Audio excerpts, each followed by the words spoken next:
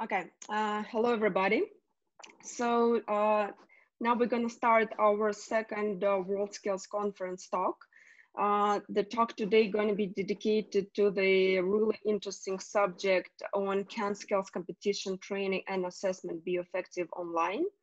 And because right now in this challenging time of the COVID on post-COVID recovery, while the whole world in the different stages, but still facing the challenges of the global pandemic, the people and partners, the communities, especially the WorldSkills communities globally who always were involved within the TV delivery are probably in the most challenging situation, because while in school or within a lot of kind of academia and universities, you still can continue the training in the I would say it's easier to move to the online, while for that and for the WorldSkills competition, it always was super important to be offline, to actually be physical, to have ability to demonstrate how the equipment work, how the skills and occupations are actually look like,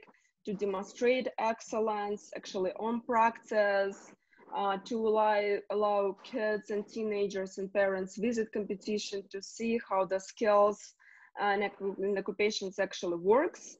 But even though all of this, like being physical and being very kind of illustrative and affordable to the public, it's super important. However, we, the WorldSkills community, also felt that it's not the right time to just put all of the activities on pause, because this month is our actually crucial time for a lot of scholars who will need to make a choice about their future career, and this year is not exception.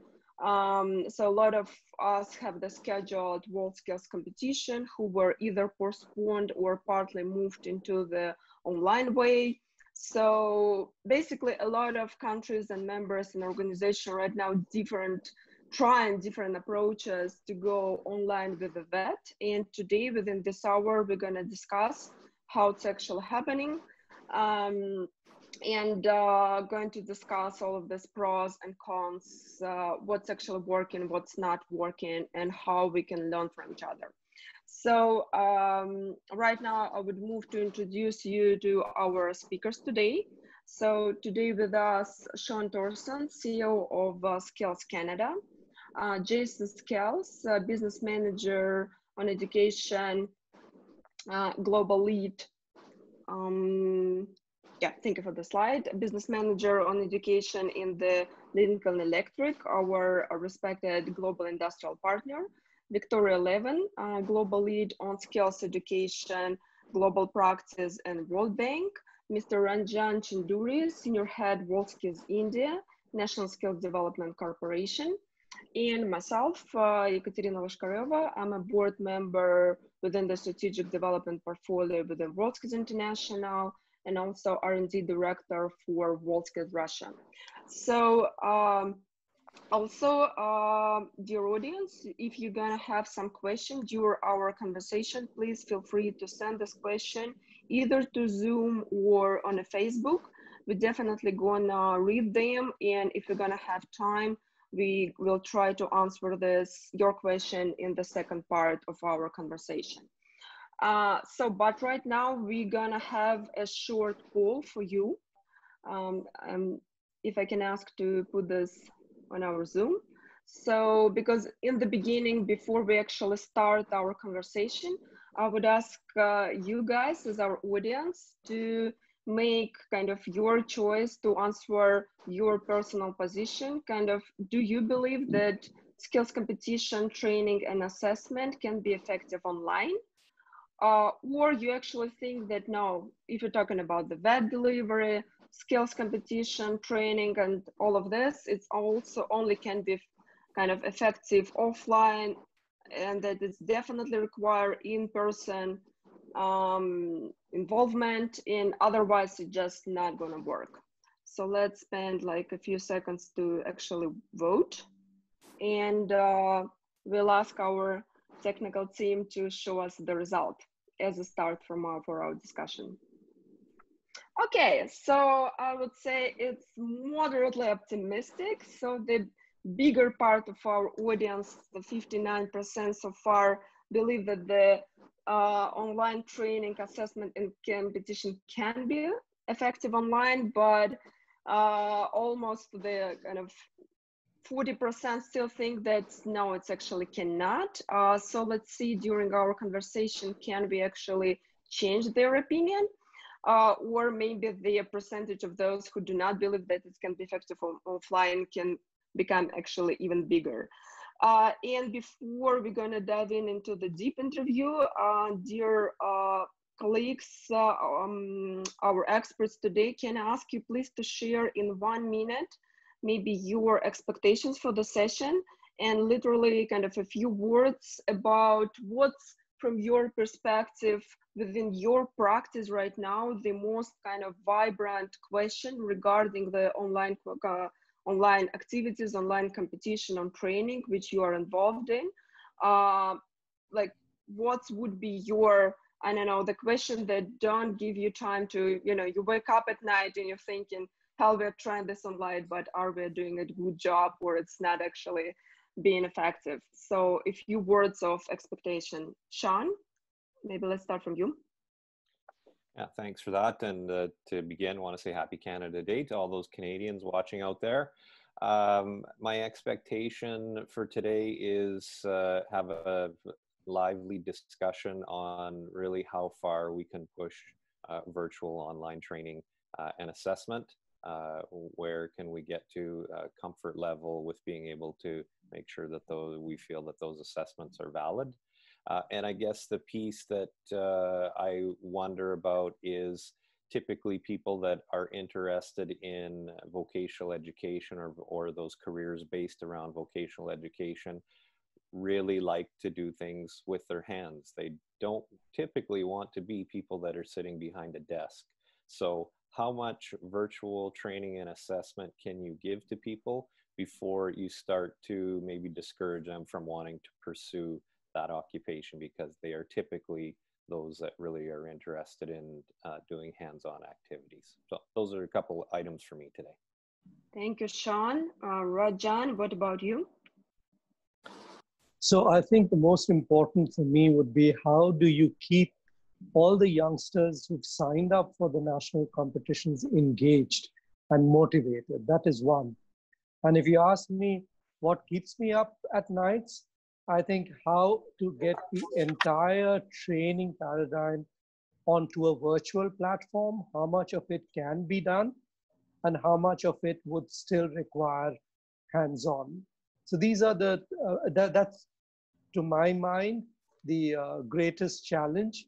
And whatever we are doing is essentially to address both of those. Thank you, Rajan. Jason? Well, thank you, Kate, and happy Canada Day to everybody in Canada. Sean, that was a great comment, and I agree. I agree with the comments so far. I mean, the challenge is how are we going to keep students engaged? And this conversation is more about how is the paradigm shifting? How long is this paradigm going to be shifted? And then what are the long-term effects on training, competitions, and skill development? Is this really going to impact us? And I think it's going to go to a blended approach. I mean, we're still going to engage in online learning, but there still has to be that hands-on development of the skills, because just like Sean said, the people that engage in skill development or go into these career fields, they're the learners that want to learn with their hands, and they're very kinesthetic.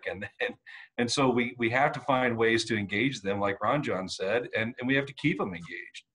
So I look forward to this discussion because I think it's going to be lively. There's a lot of things changing right now, and it's very dynamic. Thank you, Jason. Victoria, what's about World Bank perspective on this?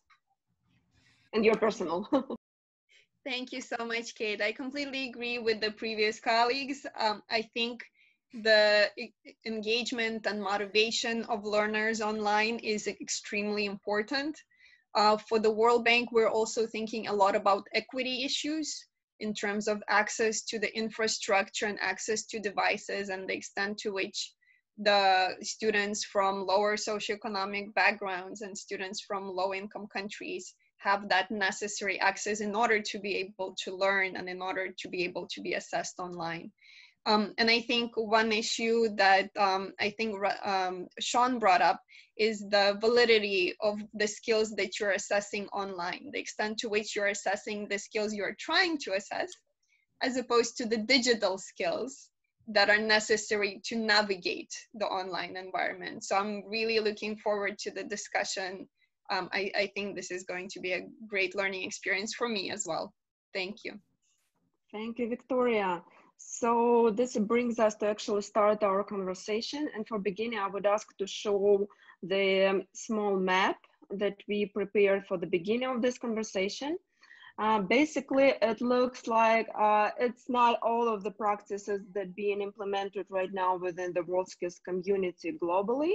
It's just some, like literally some of the examples of the different activities which are happening right now in different countries. And we can see that some of them are mostly, I would say, kind of marketing and communication activities, which are still super important because we want to stay engaged. We want to show our audience different approaches. A lot of actually former champions, although you actually cannot be a former champion probably, so just the champions and alumni was making the online workshops from their home.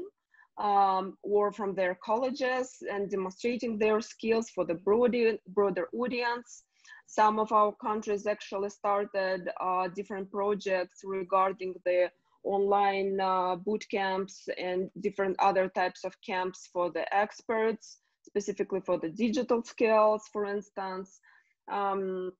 We know that in some countries, there was already an attempt to run some of the national online competition and so on. So basically we are talking about the big range of the different activities. And actually speaking about the online competition right now, I would ask our first kind of panelist today, Sean, to tell us a little more about your experience in Canada, because as we all know, Canada was actually one of the first who actually ran the first national competition, as you call it, in digital edition. Yeah, as I heard, you even have the kind of the medal ceremony online.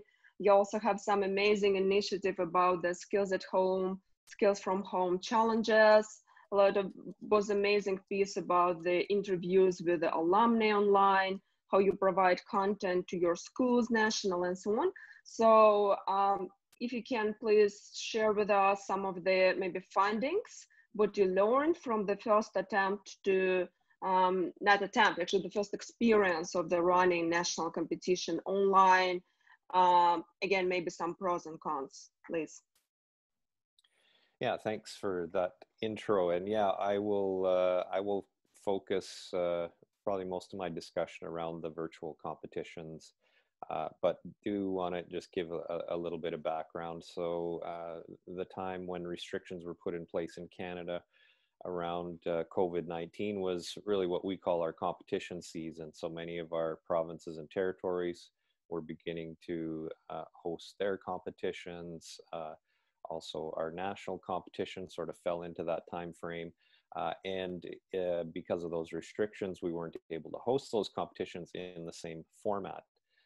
That being said, there was still a lot of excitement and interest out there from people on what was happening in skilled trades, vocational education community. So a lot of our provincial territorial offices started offering activities. So as was mentioned, skills at home, skills from home challenges, different interviews, different initiatives to keep discussion going around the importance of these occupations. So those were really designed to engage the interest of young people. And then there was also instances where we were able to provide content when schools, in particular secondary schools, went online. We were able to provide some content that those students were able to use and teachers were able to use during some of those online sessions. So that was, I think, that sort of our short-term efforts, again, just to keep discussion going and dialogue going around the importance of these occupations. What some of our provinces and territories did is then took that a little bit further and said, let's try to host virtual competitions. And that was offered in some of those areas that you might think would be fairly simple to offer virtual competitions. So a lot of the digital focused technology areas, but also into some of the traditional trade areas, such as carpentry, for example.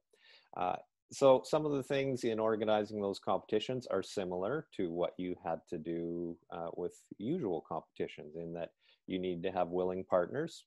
You need to have strong technical experts that could build challenges that could be evaluated, and you need to have interested participants. So many of those elements still need to be in place. You need to develop a strong technical description, and again, have those competitor projects and challenges that really are appropriate for the group that you want to evaluate. Now, most of the competitions that were developed by our provincial and territorial offices were focused on secondary schools. But I think an interesting element, what we learned from this is with those competitions, there was now a lot more direct connection to students, and where in our usual competition format, we work through teachers or coaches to get to those students. So one thing we discovered is there was a lot more direct connection with students. The form that the competitions took varied depending on sort of the competition challenge, but some of those were open-ended competitions, which meant there was a time frame, even as much as a week, for people to complete the project and then submit that project. But we did also have some virtual competitions where material, for example, in a carpentry or a cabinet making project, material was put together in packages. It was sent to all of those individuals that registered for the competition. They received that material at their home or at their place that they were going to perform the project. They were given a time frame, just like we do with usual competitions. They were asked to have an internet connection and a camera that in some instances was set up and was monitored throughout the time of the project. Some of the evaluation was also done using that technology. And in other instances, the video was captured and was available to be reviewed by judges that were going to evaluate the project later. So you still had competitions, you still had students working on projects, they were still being monitored, and there was still evaluation that took place. You could do evaluation of carpentry, cabinet making, for example, still, have the competitor themselves take out the measuring tape, measure from certain distances to see if they had actually put the project together as per the specifications. So there was some of that interaction. I think some of the elements to consider that are challenging with that process is, again, as I touched on, how far can you go with that assessment? I think it was also very evident that you need to have really strong communication, as always, around what the project is, how competitors can communicate back and forth during that process if they do have questions. In many instances, competitors were asked to use chat functions of the different platforms to communicate back and forth, but we realize that in some areas when people are really working with their hands all the time, they lose a lot of time when they have to then pick up the device, send a chat message, as opposed to being able to just ask questions. So I think those would be some elements that we would look at trying to adjust. Also look at working with smaller groups. So if you had a judge that was monitoring the work of a number of competitors at the same time with their video and answering questions, you want to have smaller groups than what you would typically have, just so that questions can be responded to in a timely way. When looking at these competitions, as was mentioned, ceremony, you still want to do a great celebration of the competitions and that work. One of our provincial offices did a great job of a totally online award ceremony, where in some instances they actually had medals delivered to competitors that were the winners, respecting physical distancing, and broadcast all of that live over their different social media platforms. So you were able to still gather that same excitement around those competitions. So I think from our experience, again, you need to have partners that are willing to provide material, equipment, and I think we're looking at, in the future, could we even send packages of tools to each of those individuals for them to work on those projects. One thing that was considered that we didn't do this time was receiving projects. So if projects were completed, that they could be sent to a central location and then evaluated by judges at that central location. It was something that was considered. It wasn't done this time, but it's something that we would definitely look at for the future. I think the takeaway is, as a first run through, great interest from all of those groups that I've mentioned, from partners, from the technical people, and from participants. As a first try, we felt it was a great success, but we think we can go a lot further with it. And I'll just leave my comments there. Thank you, Sean. Considering one of your kind of final points about the sending the results of the work actually of the participants, this is actually that we are hoping to try in Russia in September. So we're going to share with you how it's actually went. And because of both Russia and Canada are just like so actually big countries, can you also highlight some, maybe you noticed, maybe it was not the case when, because it was a virtual competition, some of the participants from the territories like far away, I would say, was actually able to join because they need only kind of internet access. While maybe if they will have to travel, it would be a question, can they come or they cannot, and so on. So can you highlight maybe some kind of, there are some advantages of this situation? Yeah, so definitely we have those challenges in some parts of the country where you need to have strong infrastructure, internet connection. You need to have the access to those digital tools and those networks for this to work.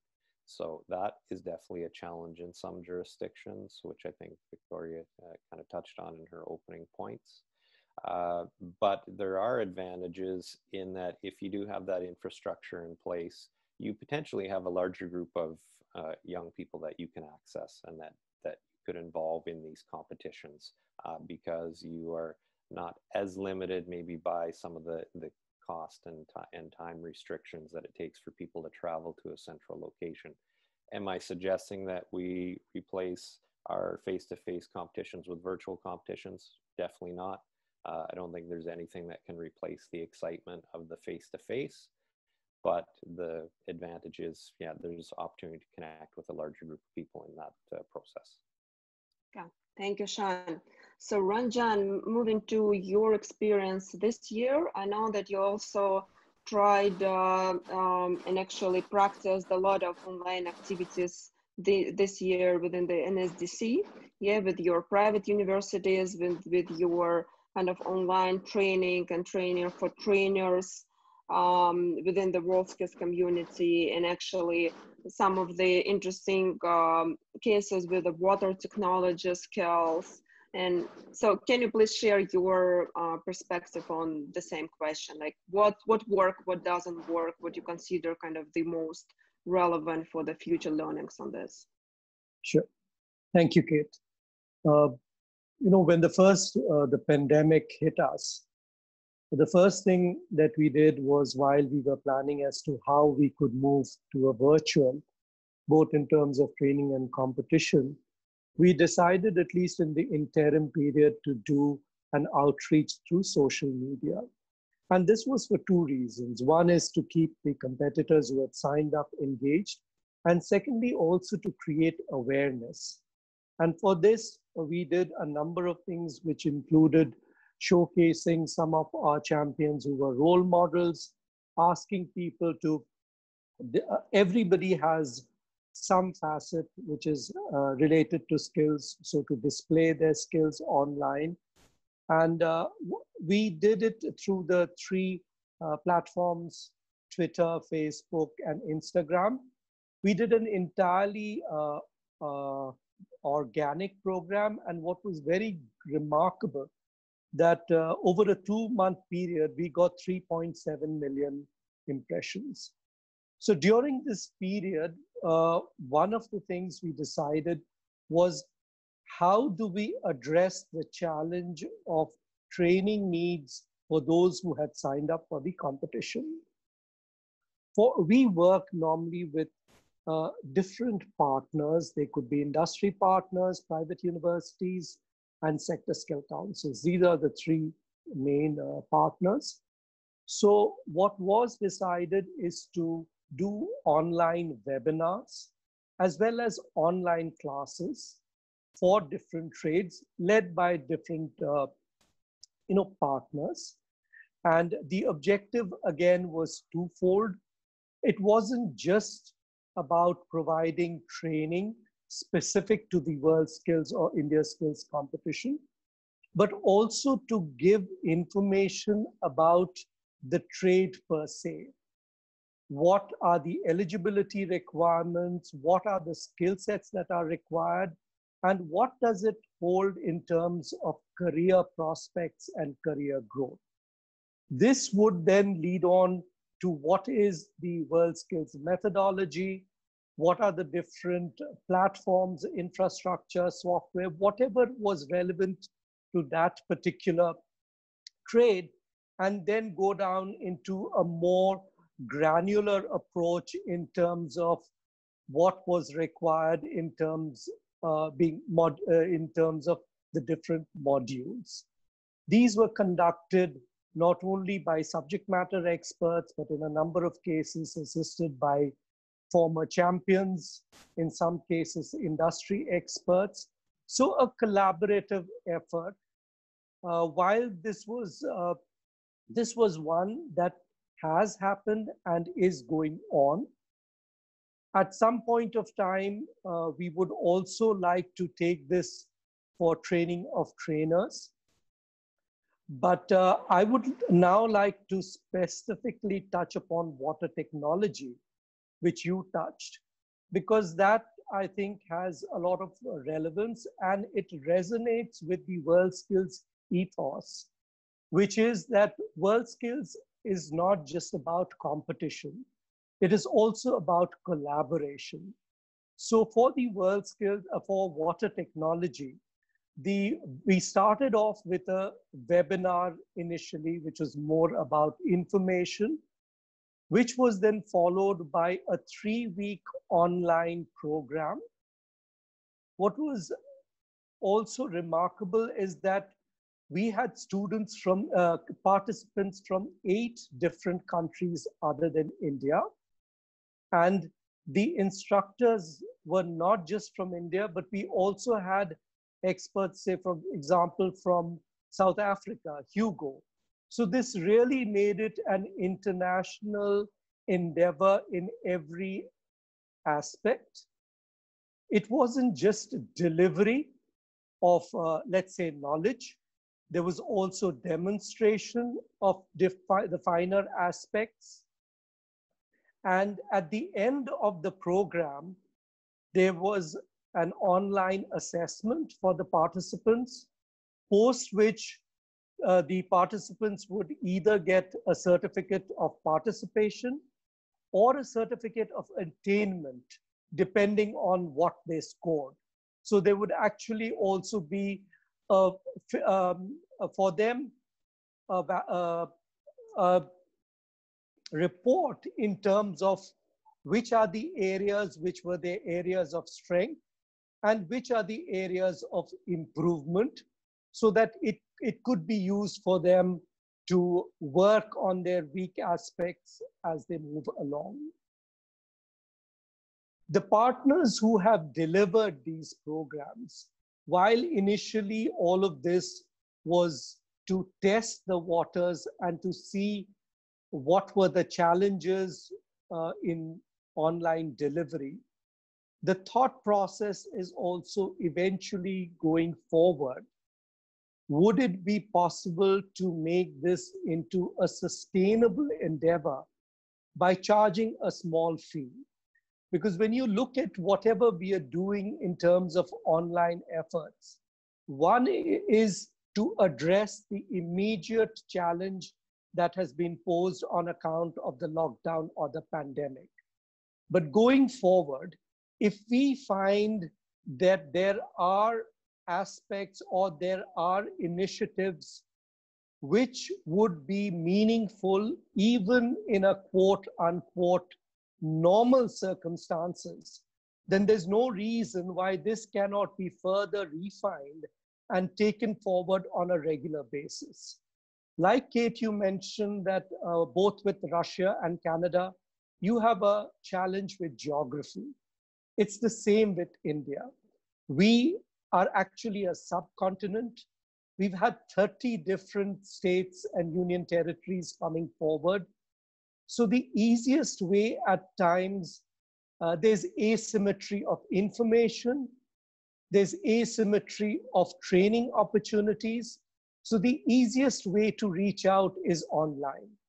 So I think going forward, while we address the short-term challenges, I think the longer-term learnings for this will also be equally important, not only for us in India, but in most countries, in terms of efficiency, in terms of efficacy, etc. So this was about training of competitors. There is also another component which we are working on. We haven't yet launched it, but it's very much on the anvil and on the planning board. And it also comes out of necessity. We had a series of online workshops which were lined up for the subject matter experts for different trades from the 30 states which were participating in our nationals, to give them an understanding and experience about the WorldSkills methodology, and most important, the marking and assessment scheme. So per force, we need to move it onto an online platform, which is something which we will be doing, but it's work in progress. This led to another line of thought. We've been having a series of discussions with our experts, with our industry partners, and we had decided that we would invite international participants as well as experts for our national finals. But since now this becomes a question mark, we would still like to go ahead and invite international experts, because we feel that their presence and their being part of the assessment team would add value to the rigor of the entire assessment process, and hence the selections that we do. So we are talking with our experts to see how we can have international experts participating in our national competitions through a virtual platform. While it is very easy for digital skills, even for other trades like beauty and wellness and others, our experts have said that it is possible. So we would be going ahead and doing this, and this would be a learning for us, which we would like to equally share with the others as well. So that in a nutshell is, Kate, what I'd like to share with you and the audience at this point of time. Thank you, Rajan. And I think that, you raised several amazing points, but actually one of them which really resonates me is about the cooperation you know, because the WorldSkills is usually considered in some, you know, like really competitive communities, which is partly true, because when you are compete for the medals, you're supposed to be competitive. It's totally normal and fine to be competitive.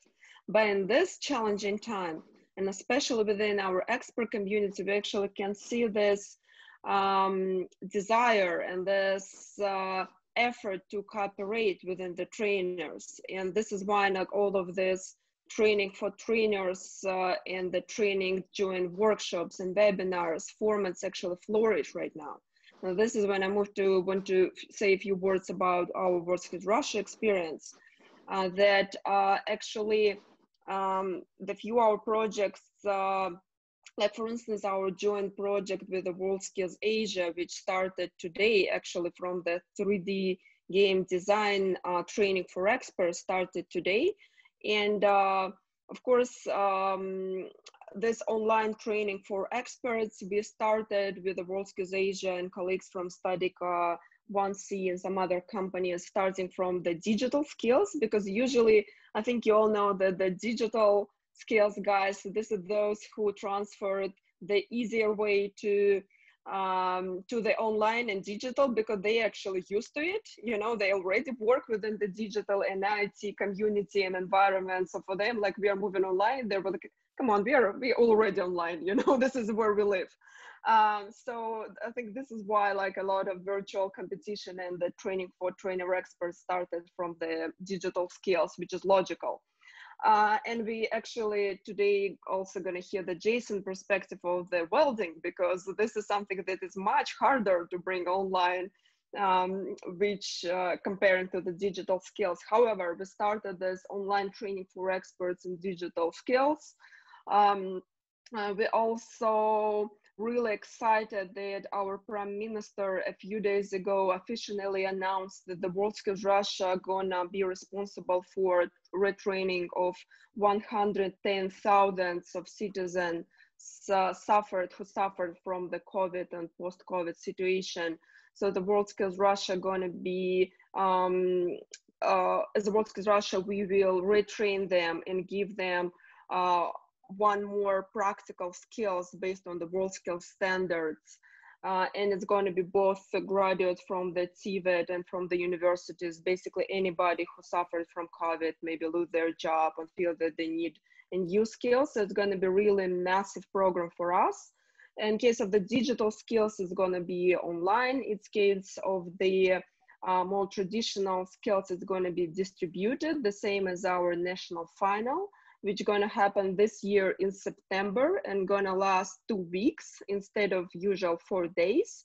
Because we actually, what Sean mentioned, we're going to implement a lot of stuff that he already described, that, so I would not repeat to this, but those skills who are, can be assessed and actually be demonstrated and be basically visible online as a digital skills. The rest going to be what we call distributed format, basically when the experts are all together in the expert control center, while the competitors, in our case, they are from 85 regions. They're going to stay within their region and just come to of course, respecting all of the security and health and social distancing norm, come to the certified WorldSkills Russia centers in the region. So they are actually going to be connected to the experts via cameras. And in those skills where you physically cannot assess the results based on the just video, we actually going to use express mailing to send the result of their work to the expert center. So experts can actually see and access it and assess it physically as well. So this is going to be our big, probably the biggest national competition this year in the virtual distributed format in Russia this year in September. Also, the conference program, of course, also going to be online, and we welcome international participants who can join online. And for instance, even in our junior skills today, we have a confirmation from Malaysia and Barbados to join junior WorldSkills competition. Considering regarding the WorldSkills Junior competition, they do not stop their activities as well. There was some online camps for students in June where WorldSkills Russia juniors took part, and also they're going to be going back to Ranjan Point training between experts in August within the WorldSkills Junior Russia experts. Also, we started some fascinating projects about the WorldSkills Russia Future Skills session, because right now, when again, we cannot all come together, we still can use the wisdom of the community and to reflect how actually technologies changes, industry changes, society changing right now so fast. So it's, of course, it's influenced skills as well. And we feel kind of us responsible to reflect this and to actually being able to also then adjust our skills because of all of these changes. So a lot of stuff going on here in WorldSkills Russia, but I'd actually want us to also have some chance to answer some questions. So I would shorten my part and probably would move to Jason right now, because as we already mentioned, it's almost all clear about the digital skills. You need to have good internet connection, yeah? Some really kind of eager, motivated experts, participants, of course, but again, most of the time they're used to it. But in case of the welding and other, what I would say, I don't know, hard skills, which always require like super physical hands-on equipment, and where the whole sense of the skills is actually being able to do this and to work with this equipment and so on. So how you dealing with this within the welding community? What may be some new tools, findings, ideas? Can you please share with us? Jason, you mute. Thank you, Kate. And but I would agree with Sean. I mean, when we look at the competitions, there has to be accountability. There also has to be a degree of integrity with that skill. And so using videos in the welding booth, live streaming over the internet where judges can see the students actually or their participants welding is going to be key. But you know, the challenge comes back to infrastructure. Even in the United States, I mean, there are certain areas in the United States that do not have quality internet access. And the ability to do things remotely becomes very difficult. And I think I heard a statistic one time that, you know, more than 90% of people have access to the internet. But the challenge is the access becomes through their phone. And it's not really access through a computer-based system or another system. So that's a challenge that we have. The other thing that I would say is, I would also call this the Great Awakening, because when you think about skill development, we always thought it had to be face-to-face, on-site. We couldn't transfer knowledge unless they were in the classroom or in the welding booth, if you will. And now what we've done is we've stressed the system, and it forced us to put learning online. And I would call it the knowledge transfer is now online. And I think it's going to be very different when we come out of this post-COVID. And I think how we use simulation, how we use virtual reality, augmented reality. We put stuff online where students can experience, or people can experience a skill, learn the basics of that skill, and then maybe go to a training center to finish the development of that skill. And what does that really look like? I don't know. I think we're learning every day what that opportunity presents. But like what Ranjan said, how are we going to train instructors? How are we going to deal with incumbent workers that were displaced because of COVID and now retrain them for a different skill? We're hosting our first virtual Train the Trainer starting next week, where we're going to be training welding instructors how to teach differently because now they are teaching online. How do we use a virtual experience to demonstrate a skill? So, I don't know that any of us really have the right answer right now. And I think we're experimenting with a lot of different ways to assess a certain skill. We're experimenting with a way to transfer the knowledge to the participants wanting to learn. But we also cannot forget that part of these skills, it's more of an art as well. And when we talk about an art of the skill, we talk really about the proficiency of that skill. So I can teach somebody how to tighten a nut on a bolt, and we can use tools to do that, and that's very simple. But learning the proficiency around welding and becoming very proficient in welding, it takes time, and it takes a coach, and it takes somebody with a mastery of that skill to help that learner, that person develop that proficiency. We can't take that away. That's gonna be there. And so how we deal with the knowledge transfer online, how we deal with the skill development at a learning center, it's gonna be different. And I think we're all accepting that now. And it's now just a race to find out how do we really do it effectively, and how do we hold people accountable. So I'm going to yield my time because I look forward to Victoria's comments from the World Bank. But thank you, Kate. Thank you, Jason. And maybe again, jump into some of the questions. Do not answer now, but actually, yeah, like a lot of questions from our audience are about how can we carry out assessment for manufacturing sectors like plumbing and so on. So basically, yeah, like a lot of our audience are worried about how in the skills exactly what kind of you describe is actually can be or cannot be effective online. So maybe some additional thought on this later.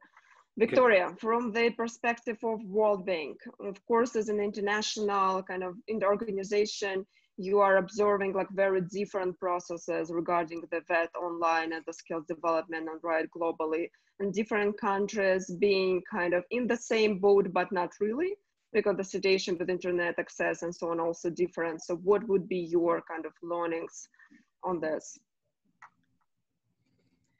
Thank you so much, Kate. That's a very important question for us here in the Skills Global Solutions Group at the World Bank. So we know that TVET and skills development systems more generally are facing great challenges during this COVID-19 era in terms of continuing to provide education and training services.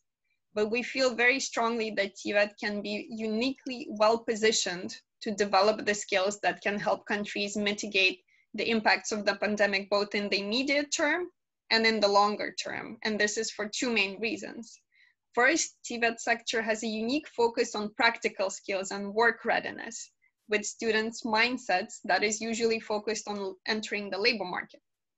And second, the TVET sector has the ability to provide shorter and more modular training, so it can be more easily reoriented to meeting emerging skills needs.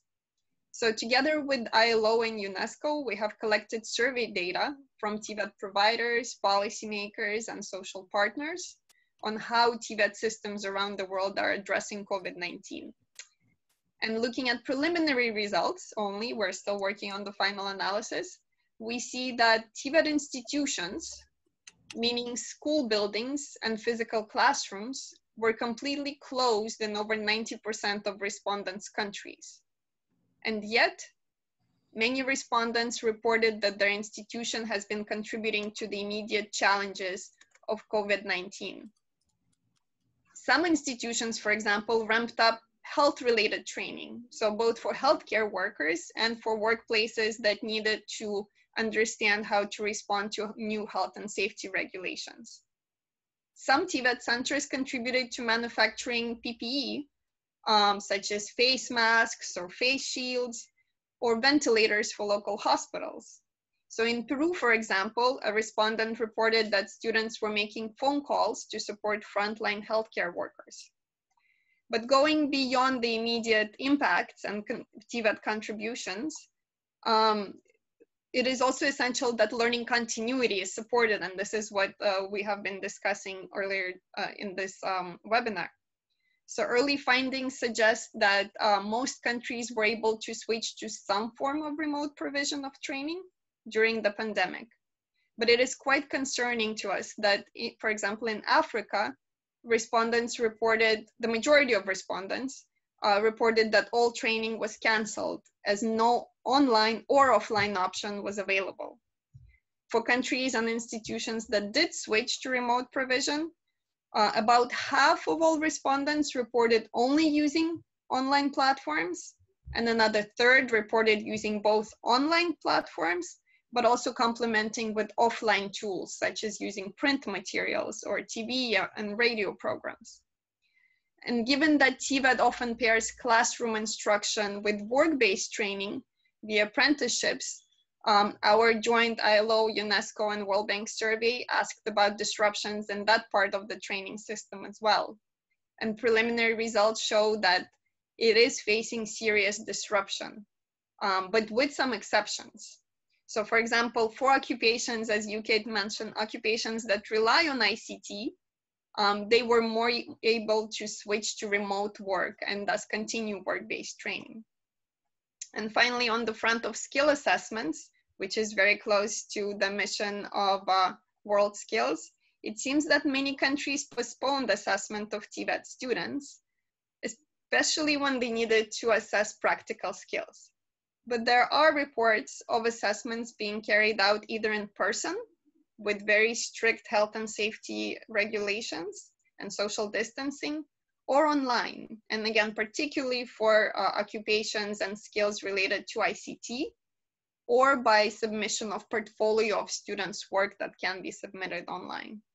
So just to summarize, while COVID-19 definitely presented multiple challenges to TVET institutions around the world, particularly in low-income countries, many institutions and systems have risen to these challenges, and we see examples of this in this webinar as well. And they're contributing to fighting the pandemic, but also helping students continue on their learning trajectory. Thank you, Victoria. Maybe following some of the question, because you mentioned Africa in your speech and some of the challenges, we have some question from Uganda. How can you help kids at home who were studying from technical colleges doing courses like fashion and design? Maybe there was some findings from the survey, or maybe some other speakers can also kind of share some ideas for this question. I think the possibility of moving some training or some assessment online completely depends on the type of occupation that one is referring to. So for example, for fashion and design, one could probably think of continuing to hone some skills at home. And my colleagues from WorldSkills can probably talk more on this subject as well. But there are some skills that can be continued to be developed at home, such as socio-emotional skills, which are going to be increasingly valued in the post-COVID-19 environment. Skills such as higher order cognitive skills, such as critical thinking and problem solving, which is needed across occupations. And of course, digital skills. So even in fashion, I'm not a fashion design expert, but I'm sure that there is software that can be learned if there is access to such software. And then personal development is always important. So even when there is no connectivity, developing the skills that can be developed while in these difficult circumstances is very important. Thank you, Victoria. And also one of our listeners, our audience bring up the question that we wasn't touching today, and maybe we will not dive into the details because it's opened a whole bunch of new questions, but it's a question about certification. And I think a lot of us are actually dealing with this right now anyway. So the question was, will certificates of online learning be considered for job promotion? But maybe this question is even broader. Yeah, so everything right now where the VET was also basically pushed to move online in some forms. Victoria, as Victoria said, yeah, a lot of countries just postpone the final exams within the VET and so on. But in the WorldSkills, we have, I would say, like a little more freedom with this, because it's more going back to our expert community. Because if the expert community can responsibly say that they trust result of this assessment, for instance, in the digital skills, but not only, if they observe the whole process of the virtual training, then they receive physically the results of the students' work, so they trust the result basically. So for instance, in Russia, we're using for this what we call the skills passport, which is basically the result of the competition, but also demonstrating in the modules form like what result the student achieved. But the question of certification is still still vibrant for a lot of people. So they're going to learn a lot of stuff. They're going to go through the webinars and training and so on. But will companies actually accept such type of the kind of proof or not? Maybe first some comment from Jason as actually representative from the business, and maybe some other speakers as well. Right. No, thanks, Kate. That's a great question, because, if you think about a certificate, the reason we have a certificate is it demonstrates somebody's or acknowledges that they've learned a skill, but then they've also successfully demonstrated a certain level of proficiency with that skill. So that's what the certificate's really supposed to measure. And as long as there's accountability behind that certification, then I think industry would accept it. And that's where industry's got to start thinking about this in a different way. The other challenge that comes is we also have seen in the industry sector that certificates have become a commodity, meaning that you have a lot of different agencies or certifying bodies that are releasing certificates that may not be as valuable or valid as others in that industry. And so we have to be cautious to make sure that the validity behind that certificate is there, and that the certificate is truly doing what it's supposed to do by measuring the knowledge and then saying that the student or person has successfully demonstrated their proficiency. And I think once we do that, industry will accept it because it's valid. But we have to be very cautious to make sure the certificates are doing what they're supposed to be doing. Jason, maybe some other comments on this? Sean here. I guess I would say, picking up on some of the previous comments and as well as this question, I think obviously a lot of training can take place online, and when I think you're looking at final assessments and certification, if you can still arrange for the final assessments on all of that work that may have been done at home or in some other location respecting physical distancing. But in many instances, I think you'll still want to bring those individuals to a location to do a final assessment for certification and accreditation. And then I think that will speak to what Jason talked about on business accepting that. The other element I would want to just make a point on is how learning can take place at home. So if we think about before we started moving people to factories to work and moving people to central locations for training, craftsmanship was really developed in homes, and people learned from other family members how to perfect certain skills. We then moved to these centralized models of training and work locations, which is great, but I think what it demonstrates is it was possible at that time, if you have proper trained experts, people that can pass on that knowledge, that some of that really strong training can take place in a home environment and then be taken out later and receive accreditation. Thank you, Sean. Also, some of the questions are about the actually persons with the disabilities, and how do you address inclusion for equity of persons with disabilities? So Victoria, also maybe some comment from the World Bank, because again, from our perspective, it's like, logically speaking, if you implement some digital and online tools, it actually should bring more possibilities for people for whom it would be not kind of physically available in the other circumstances. But maybe again, there are some like challenges in this as well. That's a very important question, and inclusive education is one of the goals, one of the commitments that the World Bank has, including throughout the education cycle, so including the TVET sector.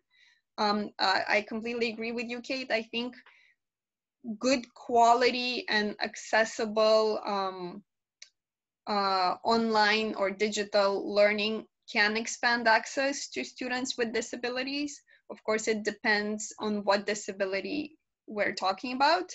But you're right, the students who cannot physically come to a training center can benefit from having these opportunities to receive training online.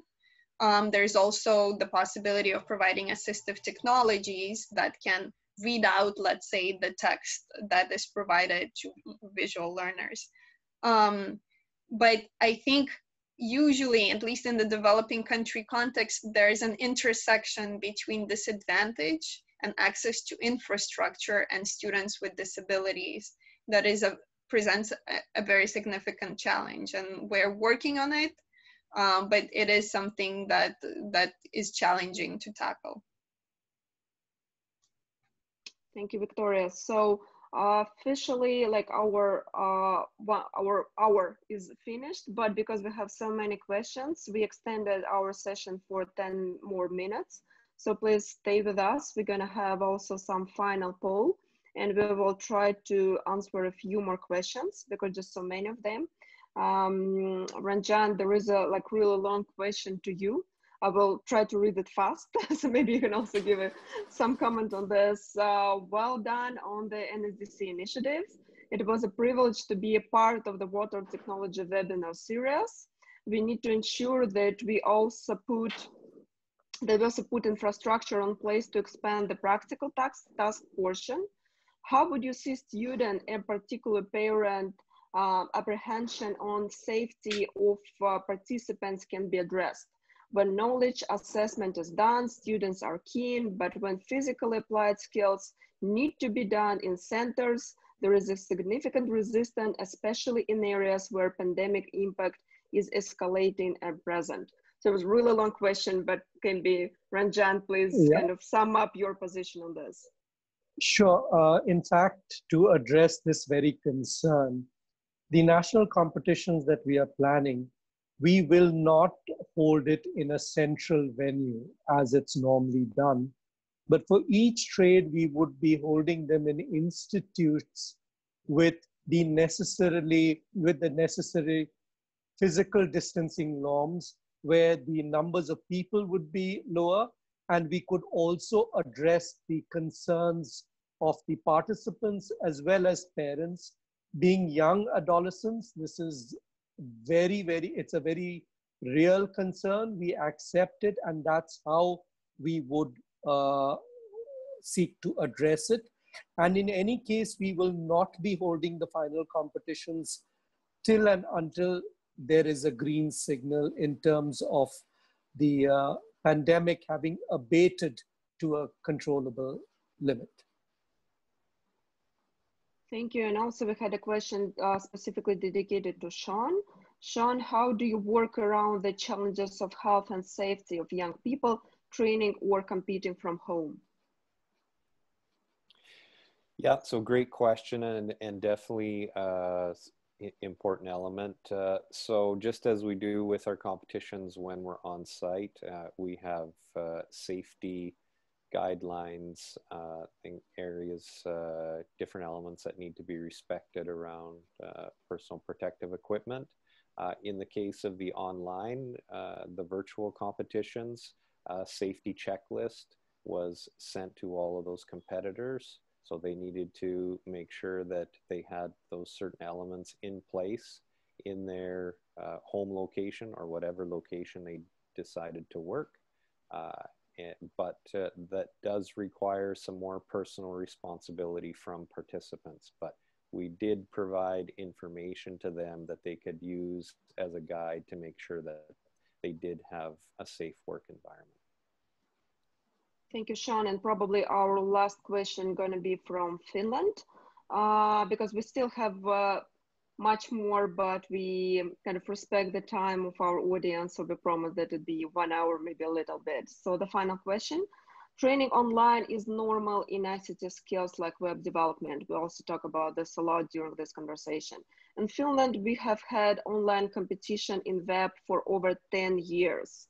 The test project has to be done so that in the assessment, the judges can be sure that the work is done by the current competitor, of course.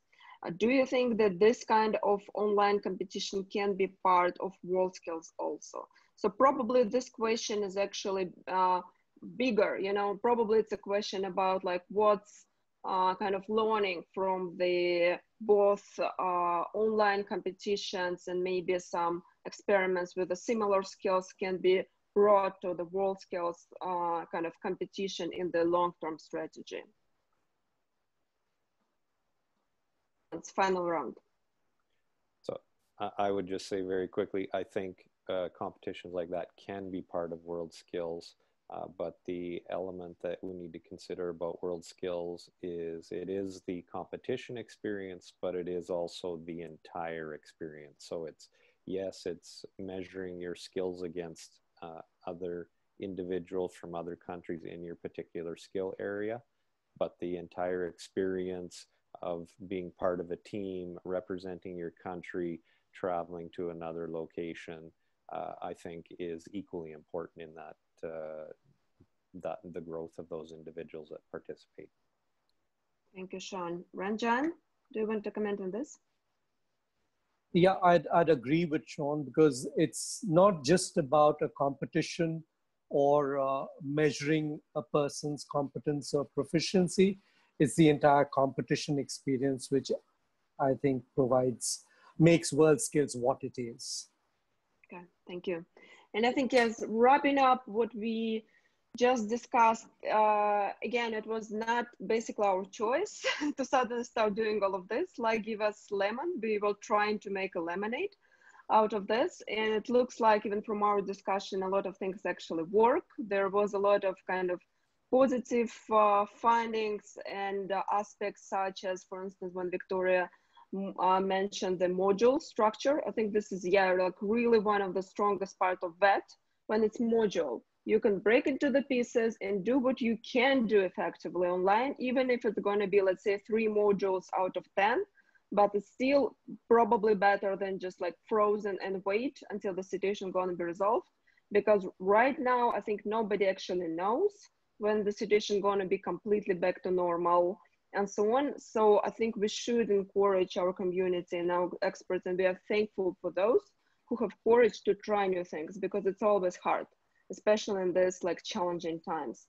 We actually also have a lot of questions that we're probably not going to be able to address today about the virtual simulations, augmented reality and stuff like this. It's always fascinating. And of course, in all of the skills, when it's possible to use it and it's affordable, it should be used. Again, right now in the situation, we're always going to have the debate about the simulation versus real equipment. But when you're in the situation when you do not have a choice, I think it's pretty kind of wise to still at least try to use it. And maybe for the future, it can be also useful, some particular, again, modules and skills, not generalizing it to like literally everything. We also discuss interesting aspects about the distance. And it's not only for the big countries where used to have challenges with the different time zones and like some distant territories. But I think for the whole world, while we are actually in a lot of things, we're started to feel more connected through this. And yeah, and those who were these pieces where we will still have to postpone some of the activities, some of the final exams, some of the national competition, it still kind of feels right to try to do what we can do. When we have internet and equipment, when we don't have internet, but still like encourage our experts and students to maybe master some soft skills and interpersonal skills, and whenever can be achieved in this kind of challenging time, to still keep moving. So I would ask our administrative team to bring our final poll right now about can skills competition, training and assessment be effective online in some forms?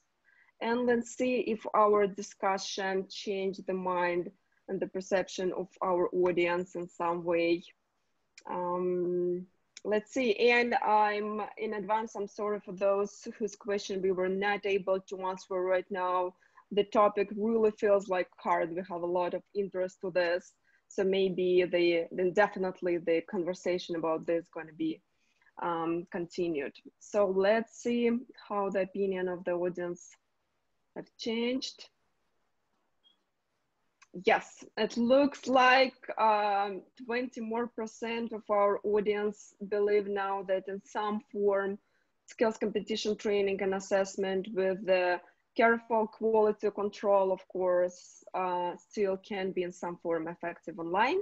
So it looks like really nice result of our conversation. So I'm going to wrap up right now. Thank you all a lot. I think it was really fascinating, interesting discussion. Thank you to our audience. Thank you a lot to our WorldSkills Secretariat team who prepare and manage all of this, for our amazing speaker and their practices. And on a slide right now, you can see some upcoming talks. For instance, the next talk going to be about ensuring that skills reflect society, about the diversity and inclusion in competition and beyond. We already touched this topic part in our conversation today, but of course it's so important that it surely deserves kind of the full separate conversation. And I think that's going to be it. Thank you all so much.